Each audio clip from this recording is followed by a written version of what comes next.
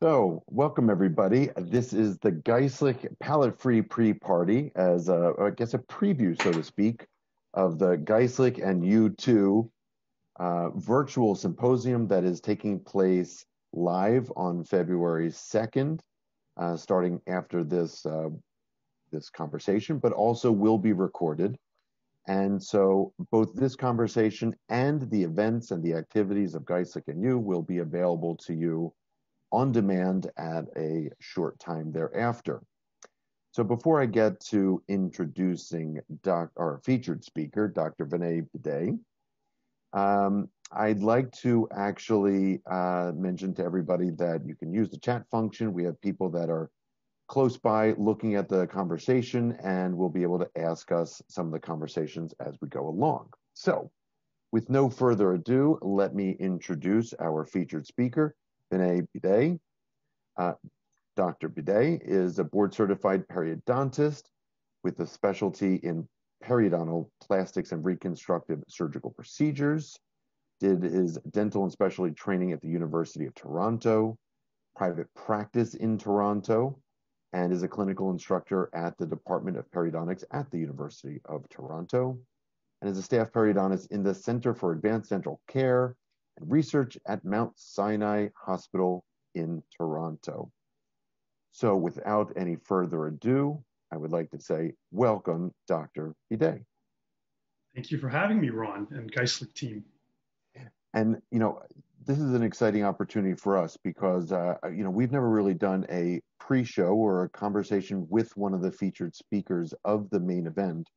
So, besides having some casual conversation, really the purpose of this is also to give a little bit of a backstory, perhaps a little bit of an understanding of the clinical cases and a little bit of your practice mindset and philosophy. So as we look at the next slide, I don't think that this is what Toronto looks like today. My guess is maybe a little whiter, maybe a little snowier, perhaps.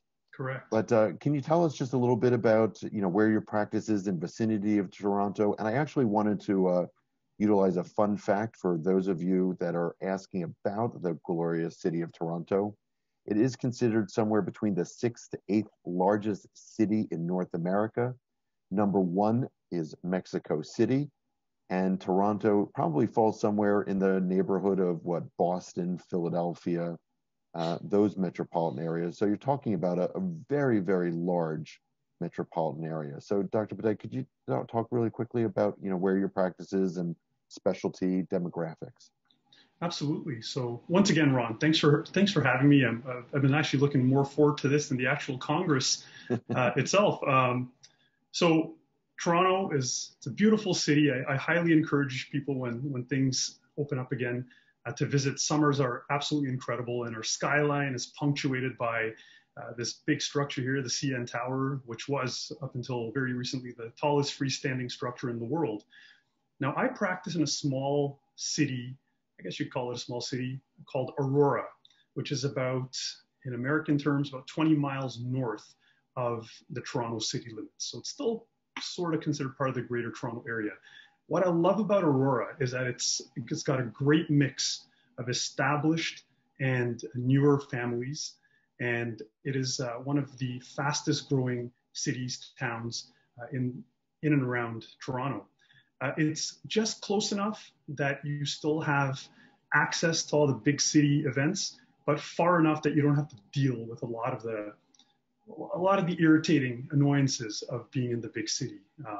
We are the only periodontal practice in the entire city of Aurora, and there's four of us that all went to school together, all went to University of Toronto together, did our specialization at University of Toronto, and it's a really nice setup. We have a faithful base of referring dentists that are all dedicated to their craft, excellent what they're at, and refer everything else out. So it's nice to have those relationships, particularly for growing with these referrals with time as well. We have about 15 staff, and it seems to grow from year to year. Mm-hmm. And patient population, you obviously get or at least I'm assuming, you have a good referral base from all of the surrounding areas. can you give us just a little basis of the demographic, socioeconomic, the patient population that you mostly see? So Aurora is a mixed bag in terms of demographics and ethnicities and cultural backgrounds. So it's nice because we get to see people from all walks of life and all different parts of the world.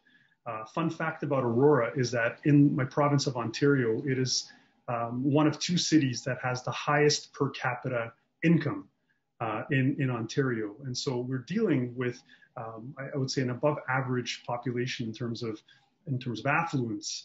So we're really able to provide the ideal treatment to our patients and not have to worry so much about whether someone has the means to afford the treatment or not. It's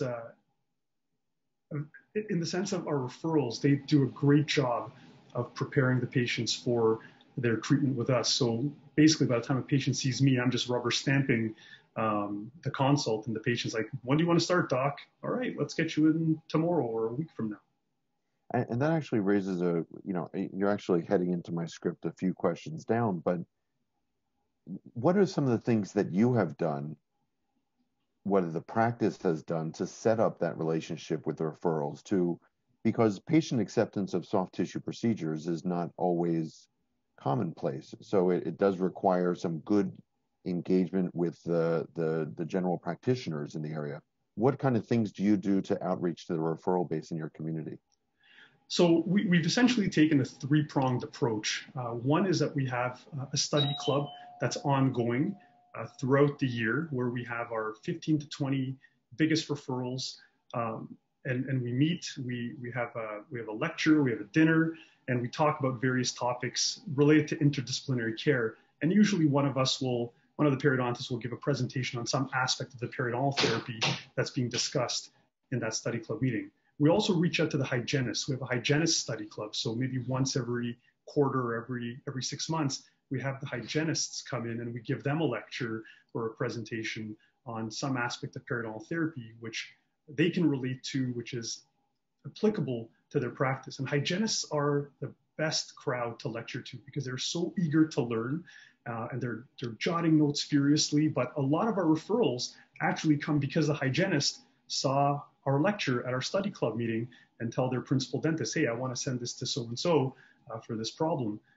Last but not least, when it comes to soft tissue, educating your referrals about what is possible. Because a lot of times we come out of dental school not really knowing that there are some really solid options for treating gingival recession. Gone are the days when we were just trying to prevent recession from getting worse. Now we can actually reverse the clock, if you will, on these recession defects. We teach our referring dentists about different types of recession. What are the etiological factors?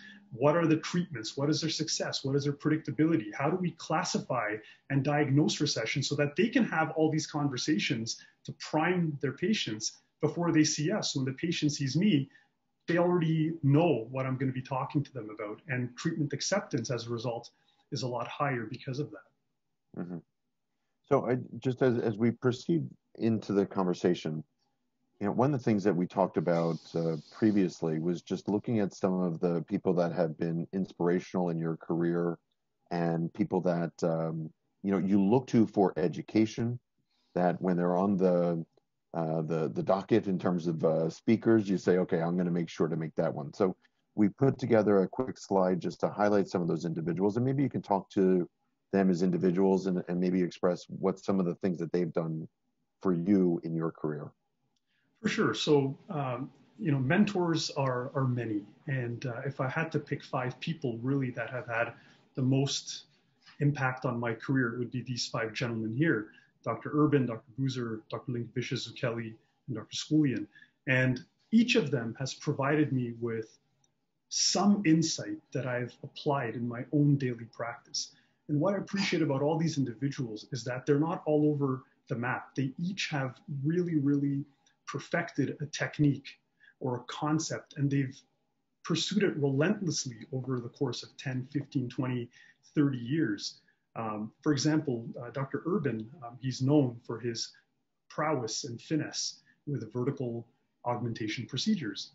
15 years ago, when we talked to patients about vertical augmentation, the standard line was, yeah, it's not very predictable. Maybe we'll get 2 or 3 millimeters of vertical augmentation. And over the years, Dr. Urban has stuck to his technique. He's believed in it.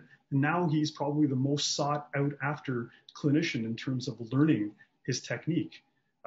And so it's that sort of belief and relentless pursuit of a particular technique that appeals to me.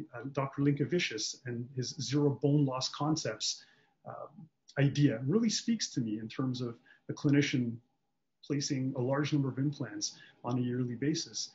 What are the factors that can help reduce the risk of crestal bone loss and thereby prevent periimplantitis? And the fact that he's really drawn attention to the importance of soft tissue in helping to prevent crestal bone loss. It's not just all about the bone anymore, right? There's a lot of impact of the soft tissue. Dr. Skoulian's work with regenerative therapies has influenced me greatly. As a periodontist, I'm all about saving teeth. And if I didn't have to do implants in my private practice, I'd actually be a very happy periodontist because it's a lot more forgiving when you're trying to save teeth. And we know that teeth can be saved even in compromised states. But Dr. Skoulian's work on enamel matrix derivatives has really been a game changer for me over my career. Dr. Zucchelli, we all know, is a soft tissue guru. I had the opportunity recently to go to Italy in middle of February before all this pandemic stuff hit the fan and do a 3-day hands-on course with Professor Zucchelli in his private practice with 15, 20 other international clinicians. And again, he has a technique that he's innovated and just relentlessly pursued and published and has shown that it is quite predictable, not only in his hands, but in other people's hands as well, because replicability is a very, very important concept. A lot of times we take courses and we get all excited, come back home, only to realize that we can't reproduce what these people taught us on stage. Dr. Boozer, the concept of delayed immediate implant placement was something that I learned about at the ITI Congress in New York in 2007. And that changed my view as well about timing of implant placement. And so these are just small snippets of what these gentlemen have done for me. And I've never had an opportunity to tell them in person what they mean to me or my career, but really they have influenced me so profoundly and to this day continue. And you bring up an interesting point just about, these are at the top of the pantheon of clinicians that you look to. But help me with the concept of when you're going to an educational course and the differences between listening to this type of clinician versus those clinicians that you listen to and you say, I can repeat this every single day. This is everyday dentistry. It feels more connected to the way in which I practice. Do you feel connected to what they're doing? Or do you feel as though you're modifying things that fit your needs? And how, like even today, how do you plan on communicating to everybody around the world that'll be listening about the way in which you practice your techniques and procedures? So of course, we always look to the evidence and we always look to the literature for guidance. And if we can replicate someone else's technique and get good success and predictability with it, then more power to us. But the reality is that we all have our own philosophies and mindsets. And I think at this point in my career, I'm picking up little bits and pieces from these various individuals that enhance what I'm already doing. So for example, with Dr. Urban, I may not use the exact membrane or the bone grafting material that he uses in his technique, but certainly the principles that he talks about for, let's say, lingual flap release to get tension-free closure or suturing principles, I may incorporate in my own bone grafting procedures, even though I might use a different membrane or I might use different particulate materials. With Dr. Zucchelli, I might modify the technique a little bit to suit my own experience, because it's not like we haven't been successful either. And one of the things I want to convey to the audience today when I give my lecture is that as an early adopter of a particular technique, we're essentially flying blind and we're using our own experiences to guide us and figure out a way for ourselves. And this is what makes these guys so special, is because they've sort of figured out a way when no one else had that concept before them. Mm-hmm. Excellent. So just quickly transitioning, as we had mentioned before, this is a preview conversation to this is actually the afternoon session on the February 2nd that will be recorded. There actually is an earlier version as well with some different speakers that have already presented, but all of this is recorded. But you can see Dr. Bidet as part of the schedule here. But I wanted to take this as an opportunity before, and I know we had talked about getting into some of the cases, and maybe I'll just click to the next slide, which is a little bit of a preview of your case. But I wanted to ask a question that is very much related to what you were talking about before about setting expectations with patients. As you know, and as we've highlighted here, that palate-free is something of great interest, and whether or not you would look at your practice as, is it a palate-free practice? And you've expressed that, connective tissue grafts, free gingival grafts are still go-to techniques for you. But you've highlighted in the past in conversations that you've started to experiment with materials, and FiberGuide is one that you had experimented with. So can you talk to me a little bit about your experiences with experimenting with FiberGuide? And I guess another really important question that I have for the audience is, what really made you decide to jump? What made you say, I can do this here or there? What enabled you not to just say, I have to find the perfect case? What made you just start to move forward and say, I can succeed here, and this is a good place to start? Wow, so lots to unpack there, Ron, and I'll do my best. So first of all, I don't know if any practice, very few practices I would say are purely palate-free. Certainly in our earlier discussions, I've intimated to you that the majority of my cases for soft tissue grafting involve autogenous tissue. And as much as I love the procedures and I love the technique, I hate going to the palate. I brace myself every single time because maybe I'll get a phone call 2 days later that there's a bleeding that's uncontrollable or the patient's having a lot of pain from the healing of the palatal wound. And so as an ideal, the challenge that I think we all have as perios or surgical practitioners, or even the dream that I see is maybe one day we'll never have to go to the palate. I would love that day to happen where I can say to the patient, look them in the eye, confidently say, we do not have to take your own gum tissue. We can get a great result both in the short and long term using a substitute or an alternative. And I think that we're getting closer and closer. And perhaps we'll see that in my practice lifetime. So as far as being an early adopter of FiberGuide, I like being an early adopter in general of technologies and devices that make sense to me from a clinical standpoint. And I've not had the best results with the first generation collagen matrices or the dermal matrix products, allograft products that are out there on the market. Everything looks great in the short term, 6 months, maybe a year, and then you get back the patient for the 1-year follow-up and things have retracted a little bit. The tissue doesn't look as great. You really feel that you haven't done this patient much a service. And then of course you say, well, if I'd only used autogenous tissue, maybe I would have been able to avoid this. When I first came across FiberGuide, it stood out to me because of the fact that it had this property of volume stability. And when we're doing root coverage procedures, we're not just looking to cover the root, we're also aiming to change the phenotype, i.e. the thickness of the gingival tissue, the keratinized tissue width. And so for a matrix like this, where it maintains its volume and its thickness, that made sense to me. And I thought to myself, hey, we could be onto something pretty big here. Let me try this on a few of my patients. And so the conversation I had with my patients essentially went like this. I can use your own gum tissue, or I could use a substitute tissue. At this point, I don't think that my results with the substitute tissue is going to be any worse than your recession is at this point. In worst case scenario, if I'm not happy with the result, if you're not happy with the result, I can always go back and use your own gum tissue. And I'm not going to charge you for this because I really want to do what's best for you. I'm not looking at this as a cash grab. But at the same time, I want the satisfaction of knowing that I've tried something new. And if it works, and if it works well, then the patient has the satisfaction of not having their palate cut into and all the other morbidities that go into that. And so that's why I decided to make the jump. It's because my gut told me that there's something about this particular matrix that is different from the other products that are out there. And when you're talking about the patient acceptance, I mean, we've talked previously about patient-reported outcomes. Do you find that this leads to greater patient acceptance, greater experience, greater referrals? Is it communicated? Are your referring doctors saying things like, you left them in a good place?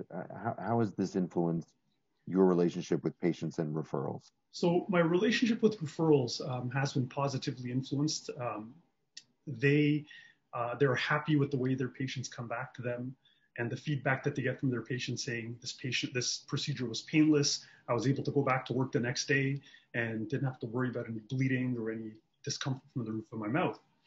And so they're happy with that, and they'll call me and ask me more about, okay, what exactly did you do? What is this material? I've never heard of this before. So that leads to another conversation and more referral education. On the patient side, I think they're very grateful when they see a good result, and we don't have to cause them the pain and discomfort. Anecdotally, what I found is that the patient acceptance for this particular product, i.e. the FiberGuide, is more than with the dermal matrix allograft. Because the dermal matrix allograft is a transplant. And as soon as I say this is from the back of someone's thigh, all of a sudden you see that, oh my gosh, am I sure that I really want this in my mouth? Whereas the xenograft aspect of this particular device, it is a device, it's not a transplant, the FiberGuide.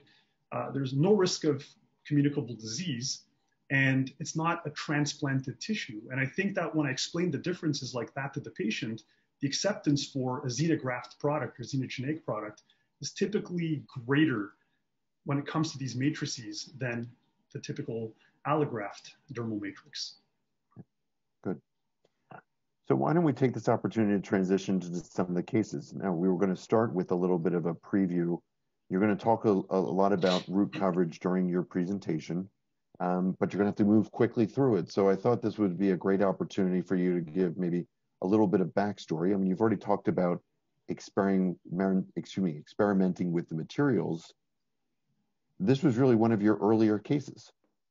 And yes, that shows with nice long-term results in your hands. But can you give a little bit of a backdrop, and just for everybody's knowledge, I'm going to be advancing the slide. So if you hear Dr. Bidet saying next, that's going to be my cue to load up the next slide. Perfect. So yes, you're absolutely right, Ron. This is one of my first cases that I used FiberGuide for. And the backstory for this patient, the young gentleman in his late 20s, pilot for a commercial airline. And, there are some professions that really don't have the luxury of downtime. And I think being a commercial airline pilot that's on a fixed schedule, limited days off, is one of those professions. And so when I spoke to this patient about the options of getting root coverage, he was more interested in his premolar tooth, which had a little bit more recession. I, of course, present every patient with the autogenous option. And then, of course, we go over the pros and cons. And I did say to him, I said, listen, I cannot tell you for sure that you're going to be back flying in a few days. The pain from the roof of your mouth could be variable. Different patients respond very differently. However, I've just learned about this new product that's been on the market for maybe a month and a half that has really good promise. Would you be open to trying that? The benefit to you is that if it works, then we would have saved you a trip to the palate, and it's not going to give you a whole lot of downtime such that you'll be able to have all your wits about you when you're carrying the responsibility of 250 lives in your hands when you're getting on a plane every single day, right? And so we did, and admittedly, this is a very ideal case to start off with. The patient has RT1 recession defects, so they're amenable to complete root coverage, nice thick zone of keratinized tissue, at least a couple of millimeters. So I really cherry picked this case. I'm not going to lie. And anytime you're trying out a new material, you want to make sure you've sort of stacked the odds in your favor somewhat. And so I expected that I would get a good result with this case. Did I expect that at 2 years, the result would still be looking really, really good? I didn't know, because there was nothing in the literature at that point when I first started using this to suggest a long-term outcome. So I was very surprised when I saw this patient back. And I hadn't seen this patient following his 2-week post-op, because him being a pilot just didn't have the time to come in for his post-operative visits. So last week, I had, in preparation for this event today, I had my office track him down, and I figured because it's COVID, he's grounded, no pun intended, that he can come in. And he came in for the follow-up, and I was blown away. It was always nicer to see when you haven't seen someone in about close to 2 years. Wow, this is a really good result. And he was happy because there's no more sensitivity, no more aesthetic concerns, and the result was nice, stable, and healthy. Mm-hmm. And can you talk about just whether in this case or just in your experience so far with these materials, about healing, the aesthetics, color match, any complications, any favorability? How would you compare this to other treatments? Well, healing was really nice. I mean, you can see at the 2 years how stable that tissue is. The color is nice and pink and healthy. But the short-term healing that I've seen at 1 week and 2 weeks, it's pretty interesting, because what this material is, it's a volume stable collagen matrix, and it's weakly chemically cross-linked. So it is able to imbibe a lot of the patient's blood and fluid. And so when I bring the patients back at 1 and 2 weeks, the area where I've treated with FiberGuide is sitting is pretty red and pretty swollen. But that's a good thing, because we know that material is holding the blood and the blood clot in the area and will turn over into new tissue. As far as post-operative morbidities, usually only it's the bruising, and the bruising doesn't hurt. But pain-wise, very little to any pain. Typical response I'd get from a patient is I had to take 1 Tylenol 2 or 1 Tylenol 3 or a couple of Advil or ibuprofen, and I was pleasantly surprised with how little pain I had, because the majority of the discomfort from these procedures comes from the palate. And if we're getting rid of the palate, taking that out of the equation, then really it's a very low morbidity procedure. Mm-hmm. Okay, good. So I think you have the next slide really kind of shows 2 other cases that you wanted to show, and I'm not sure if you're talking about them during the presentation, but we'll go to these as well. Maybe you can talk to these. Sure. Yeah, so I wanted to whet the appetite a little bit. These are the 2 cases that I'll be featuring at my talk in a couple of hours. And again, these were a couple of my earlier cases that I used FiberGuide for. And once again, the reasons for using FiberGuide were the patient on the left, case number 1, had a history of a traumatic experience using autogenous tissue when she was in her teenage years. And so she came to the consult before I even had a chance to speak to her and said, if you're going to tell me that I have to use my own gum tissue, then I don't want to do this procedure. Okay, so we already know what type of patient we're dealing with there. The second guy, case number 2, is a young guy in his late 20s, biomedical engineer, and we were having conversations about technological advances and biomedical engineering, and I just happened to mention to him about Geistlich FiberGuide, but that I'd just been introduced to maybe a month earlier, and he was pretty fascinated by it because of the fact that I showed him that it was volume stable, et cetera, et cetera. And he's like, hey, I'd love for you to use this on me, and I'd rather not have the roof of my mouth incised into.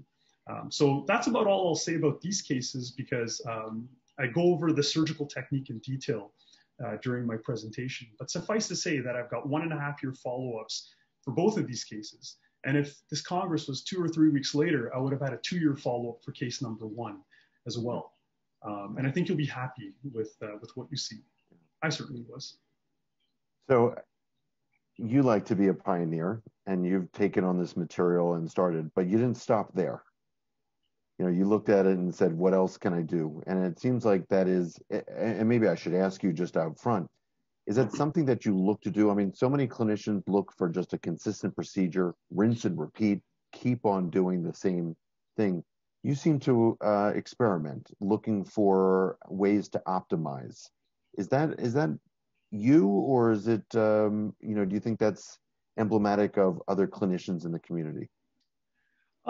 I'd like to think that other clinicians are, to some degree, trying to tweak their technique here and there. I've always been, I would say, like a research-minded guy, and I never went into a full-time academic career. I'm full-time in private practice, but I always think about these things because I'm always thinking about how can I make this better. And this is where the inspiration from people like Zucchelli and Urban, Drs. Zucchelli and Dr. Urban come in. is because I can see even with them over the years, they've been modifying their technique or finding new applications or indications for expanding the use of their technique. But for this particular material, it made a lot of sense to me to use in areas other than just root coverage because of the physical and mechanical properties that it has. And at the end of the day, like I just, we're all creatures of habit. We all like to some degree the rinse and repeat philosophy. But if we can rinse and repeat maybe a little bit quicker, but more efficiently, without the frustrations that we see from previous methodologies, then why not, right? That's why it's called practice, right? It's not called perfect because there's always some element of experimentation, legitimate experimentation. Like you're not using your patients as guinea pigs, of course. There's certain ethics that we all have to subscribe to, but within the limits of what biologically makes sense. I'm in the last couple of years, especially, I'm trying to push the envelope, but in a way that's still keeping the patient's best interest at heart. Yeah. Well, and now's a great opportunity. You provided me some additional cases that you wanted to show off, different indications for use, and we'll spend most of the remaining time going through those cases, and you can expand on them a little further because they won't be part of the lecture as part of the Geisic and You presentation. So you utilize the product, Geisic Fiber Guide, again, for contour deficiencies around implants, and please set up the case and what you experienced. Young lady in her mid-30s, had this implant placed by another clinician about a year before she came to see me. And we can see here that we have a huge marginal discrepancy of the gum line around the anterior implant compared to the natural teeth. And the patient, rightfully so, wasn't happy about this result. Good-looking lady with a high smile line, and was very conscious of this. And she was told that it could be restored perhaps with pink porcelain or ceramics to mask that, but she wasn't satisfied with that. She wanted to know if something else could be done. And this is how she presented to me. And usually when you see discrepancies like this, it's because the implant is placed either too deep and or too far out buccally. And as we know, the gingiva, the gum line, will follow the architecture of the bone. So at that point, I thought to myself, okay, we have to do some augmentation procedure. So what we did was we removed, we didn't remove the healing abutment. In retrospect, I probably should have done that, but it didn't matter in the final result. But we decided to do an augmentation procedure where I said to her, I said, listen, we can use this new material, Fiber Guide, which is a volume stable material that we can use to augment this area, let it heal for a few months, and go back in to do the uncovery procedure. And so we can see here the occlusal, the buccal view and the occlusal view. Her gingival thickness is actually fairly decent, but I wanted to improve it even more to see if we can even get some vertical augmentation as well of the gums so that we have something to work with when we do the uncovery surgery. You can go to the next slide, Rob. So we start with our split thickness recipient site preparation. We can see that we've left the periosteum onto the bone here. I've made vertical releases remotely so that we're not right on the material when we're closing. And I like to hydrate the Fiber Guide prior to use. There's about a 25 to 30% volumetric expansion of this material. And what I want, my rationale, is that I want this material at its maximum expansion because then I can control it. If I put this in dry, then whatever expansion occurs after the fact, when the patient goes home, could potentially compromise healing because we want there to be really no movement or no tension on that buccal flap whatsoever. So we can go to the next slide. Can I ask a quick question here? Sure. I'm always curious about the decision-making process with regards to whether you look to augment bone or soft tissue, at what ratio, in what indications. Can you talk a little bit about perhaps a case like this and say where it was or was not indicated to augment bone as well, and what is your rationale for doing either procedure? So in a case like this, where the majority of the implant appears to be in bone, with the exception of maybe a small thread exposure here, um, in this particular case, I think soft tissue augmentation would suffice. There's a paper that came out by Zucchelli's group last year looking at peri-implant soft tissue dehiscences, and and based on the preoperative presentation for this patient, I would just think a soft tissue augmentation would suffice. If there was more of a buccal bony dehiscence, then we'd probably do a combined hard and soft tissue augmentation, which in that case, I would probably either do a GBR or I would do bone grafting in conjunction with an autogenous graft to provide some thickness and phenotype modification. But in a case like this, where really I'm just looking to try and enhance the soft tissue, because at this point, I'm not going to be able to grow the bone any more vertically than it is. I mean, that little area that you see that's exposed, who knows what's going to happen if I put bone on there. It's really the soft tissue in this case that I'm trying to manage. The implant was buccal, but it wasn't so far buccal that we had to do bone grafting in this particular case. And just before I advance to the next slide, I just want to use this opportunity to remind people, if they do wish to ask any questions, please utilize the chat function and we'll have somebody, and we should have a few moments at the end to answer any questions that you might have. So as we advance to the next slide. Yeah. So here we can see that I've placed the fiber guide in full thickness. I've maybe trimmed the edges here a little bit so that we can fit it between the two teeth. And what you see, if you look on the buccal view, you'll see the thin sutures that I've used to help secure this material in place. Because not only are we placing it on the buccal, we're actually wrapping it around to the occlusal aspect as well. So immobilization in this case is very, very important. But you can get an appreciation of how thick that material is. It's almost obscenely thick, and I was worried. I was like, how the heck am I going to get closure over this material? But we persevered, and we were able to get closure, and we'll see that on the next slide. Well, as you're going into this, I just want to highlight or talk through the procedure a little bit. Mm-hmm. It appears as though you've been very diligent to save the adjacent papillae. Mm-hmm. Talk about the surgical depth or how far you wanted to go apically. Have you ever had any issues with apical creep with FiberGuide as it goes backwards? How do you think it heals, or do you need to keep it that secure in place? I think securing any matrix or any material, any scaffolding type of material is necessary because we can't control what happens after we let the patient go home.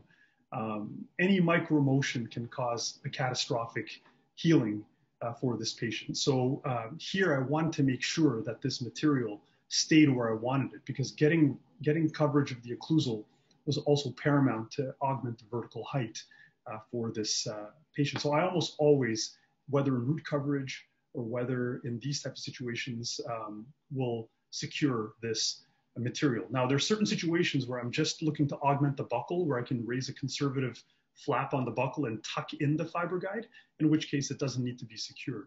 But in a case like this, where I'm looking for more of a three-dimensional augmentation, securing it is paramount, in my humble opinion.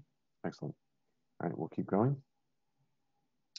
So we persevered, and I was able to get closure over the material, but not complete closure. So you can see on the occlusal view that I had to bite the bullet a little bit and leave this material exposed. And this was the first case that I'd used this material for in this particular indication. So I'm not going to lie, I was a little bit concerned because, again, I had no idea about the dynamics of this material if left exposed. And particularly, it's a relatively large exposure. This is not just a small 1 millimeter exposure. This is about a 3 to 5 millimeter exposure widthwise and lengthwise. But at this point, I really couldn't get any more release, and I didn't want now to go to the palate and harvest an autogenous tissue just to cover that up. So I said, hey, let's see what happens, and brought the patient back in at 1 week because my curiosity got the best of me. And so I'll share that in my next slide. Yeah. And just for clarity, the product is indicated as part of closed procedures, but that, as you had mentioned, not always possible. And as you had also said, there could be catastrophic failure, especially if you're utilizing other biomaterials to potentially leave in an exposed situation. That's right. And also with these materials, if you leave them exposed, particularly with the weak cross-linkage of this material, I expect that it would also degrade perhaps at a faster rate if it's left exposed. So that's also another concern. But at this point, I really had no choice. I was relying on my closure elsewhere and preservation of blood supply to help this material through. Excellent. And so at 1 week, I called the patient back. And to your point, Ron, to answer this more in detail, look at the healing at 1 week. There's very little inflammation. This material is highly biocompatible and elicits a very minimal to no inflammatory response. I mean, the inflammatory response you see really is where I've tied off my chromic gut sutures, but everywhere else where I've used polypropylene, there really is a very minimal to no inflammatory response. And you could probably appreciate the gum line, how much lower it is coronally than it was in the preoperative photo. So I see this and I'm very, very happy. More importantly, over the area where that material was left exposed, it looks like it's actually healing. And we can also see a contour conversion happening here as well on the buccal aspect. So maybe I got lucky in this case. The patient was healthy, non-smoking, did exactly what we told her to do.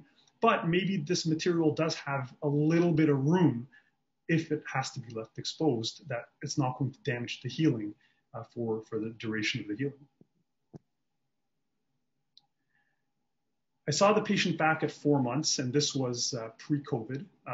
Not pre-COVID, at 4 months. And this is where we're at now. We've been trying to get a hold of the patient to come in for the uncovery and have not been successful yet in doing so. But I think overall, we've managed to really get a nice result for this patient with good conversion of the contour. We've got good healing of the ridge coronally. We have nice keratinized tissue. But we've also been able to effectively lower the gum line. So now at stage 2, if I'm careful and use a technique which helps me to preserve as much tissue as we can, like the palatal roll technique or something to that effect, and then have the patient in serial temporary crown restorations, I think we'll be able to really get a nice result for this patient. We've already gotten off to a great start, and now it's just a matter of bringing it home. But this is just with FiberGuide alone. Once again, palate-free approach. The normal approach in this situation would have been doing a VIP, vascularized intrapositional connective tissue graft, which is also, of course, associated with pain and discomfort. So I'm very, very happy with that. And perhaps if I have another indication to use it in this scenario, I'll have that much more confidence that it could work, and maybe I'll try and get even more closure over the area. But maybe not having closure over the area could have actually been a blessing in disguise, because it allowed for good development of keratinized tissue here over the cover screw. So I have to pull my little sales hat on for a second and use the line, but wait, there's more. So you didn't just stop there with your techniques and your investigation with the product, and you have provided me another case that you have just recently started to work on and found some really interesting results. So let's transition to the next case. Oh, excuse me. I didn't. Oh, right. So let's just finish off on this. So you can see the difference between preoperative and 4 months. Like it's a pretty night and day difference, I would say. And I anticipate that when I see this patient back, when she finally returns, she's got a young family with young kids, and everyone's at home right now because of COVID. But when we are able to get her back into the office, I anticipate that this area at the buccal may heal even more. And so I'm really looking forward to documenting this case further. Excellent.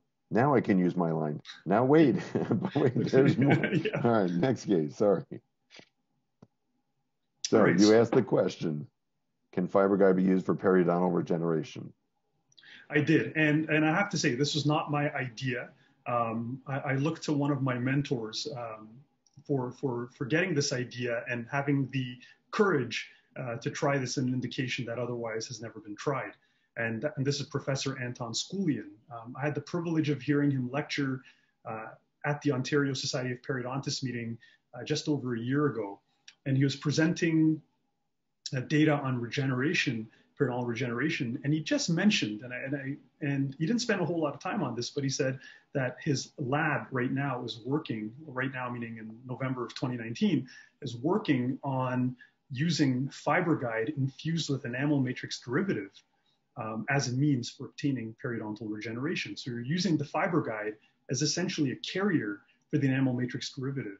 And at the same time, because of its volumetric expansion, it can help to support the flap. And I caught it, and none of my colleagues really latched onto that, but I latched onto it, and I approached them after the talk, and I said, hey, I'm really interested in this and pursuing this further. Is there any opportunity to work together? And so he said, you know what, I just document your cases, and then we'll go back and forth, and this is the protocol, and this is what you want to do in terms of the technique, in terms of the post-operative medications, et cetera. And so this was one of my first cases. This gentleman presented to me with, you can see this redness and inflammation at the mesial aspect of the upper left canine, tooth number 6. Radiographically, you can see this moderate depth intrabony defect. And certainly when we're probing, you can see the probe extend at least 8 to 9 millimeters. And so, of course, we put this patient through conventional non-surgical therapy, but with limited benefit. And we decided at that point that a surgical approach should be employed. So I was very excited because this is something I never shared with anybody. I just said, okay, I'm going to do this. I recognized at that time it was probably off-label use, but once again, going back to the whole thing about biologically when something makes sense. I mean, what do we want for regenerative therapy? We want a protected space for a blood clot to form, and then that blood clot will then mature into what we hope to be periodontal ligament, cementum, and alveolar bone. So we elevated our flap and debrided the defect after some good thorough scaling and root planing. And we can see that there's a considerable depth to the defect. It's almost 7 or 8 millimeters. And the radiograph doesn't quite help you appreciate how deep that defect is, because the fact that apically this was more of a 3-wall defect and coronally closer to a 2-wall defect. So a 3-wall defect is fairly predictable, but a 2-wall defect is mixed in terms of its regenerative predictability. So the key here is to debride the defect, thoroughly scale and root plane the affected root surfaces. And then we get our FiberGuide in its dry state. And one thing I'll mention right off the top is handling this material is much easier in its dry state. So whatever you want to do to this material, do it dry before you hydrate it, because once it's hydrated, it's not the easiest material to manipulate and handle. So I cut up the FiberGuide into small little pieces and mixed them with Emdogain, enamel matrix derivative, and let it just infuse for a few minutes, much like steeping my tea every morning. And then we conditioned the root with Pref Gel or EDTA for a couple of minutes before we irrigate thoroughly with saline. I always like to apply a little bit of leftover Emdogain or enamel matrix derivative to the root surface, just to prime the root surface. And then we can start filling this defect. Let's go to the next slide, Ron. We can start filling this defect with these Emdogain infused pieces of FiberGuide. And no sooner that as we put these pieces into the defect, you can see that expansion right away. So that's why I cut it up into pieces that are no more than 3 or 4 millimeters by 3 or 4 millimeters. And we packed this. It only took me a few pieces of FiberGuide to fill this defect.